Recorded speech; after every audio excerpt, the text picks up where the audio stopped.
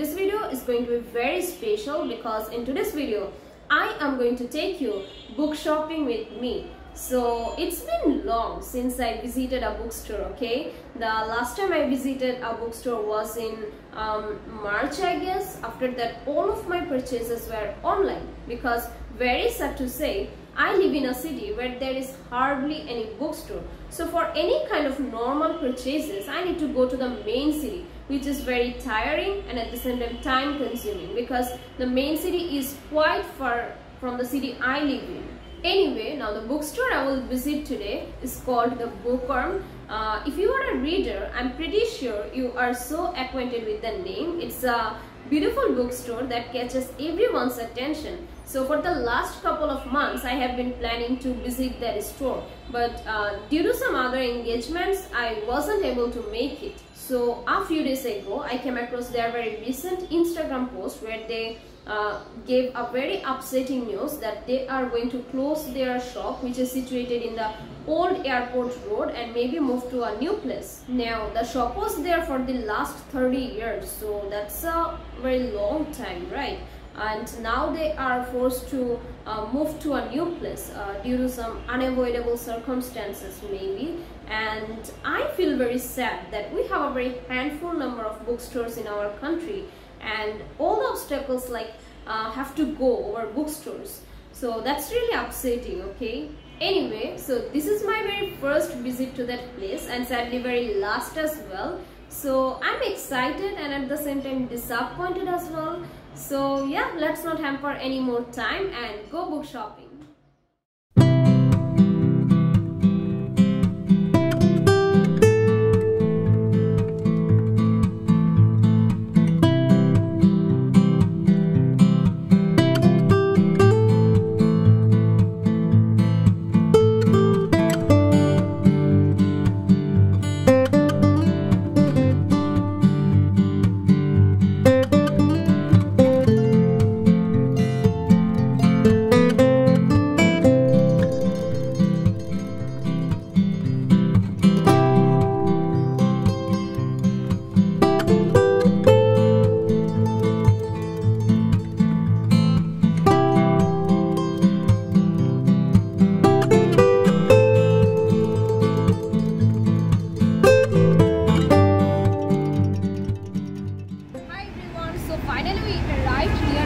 Bookstore. So it's a roadside bookstore, as you can see.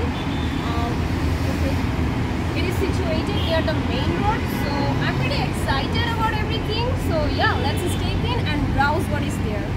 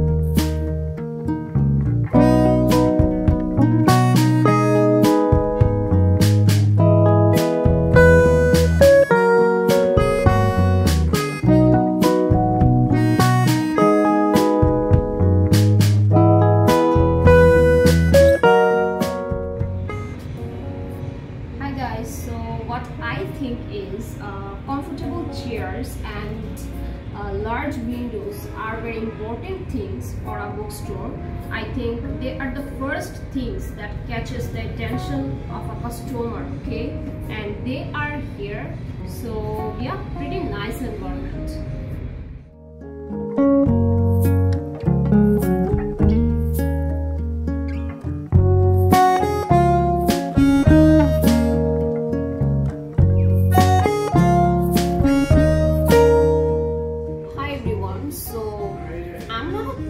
Coffee person, I just have it occasionally, so here I ordered 1 cup of coffee and it tastes pretty normal. It's nothing special, it's like the one we make at home, but then again I love the the overall vibe that books and coffee create. Okay, I feel like books and coffee have a strong connection, they pair pretty well. So yeah, I'm enjoying the overall environment.